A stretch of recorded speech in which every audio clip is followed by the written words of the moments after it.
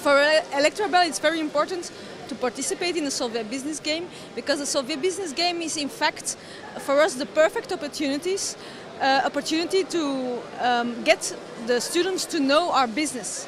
Often economical students don't know our business because we are often seen as a technical environment, but we also have very interesting economical and strategic challenges. That's why the main reason why we participate.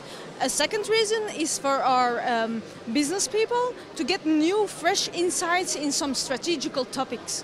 Because when you work at Electrabel or GDF Suez, you're so into the world of our company that sometimes it's difficult for a new challenge to step outside our environment. And here we expect the students to get 4 hours into our world and get some new, fresh insights for us. You bring a brand new case to the students. What are the main difficulties of your challenge? The main difficulties is that the electrical vehicles is a brand new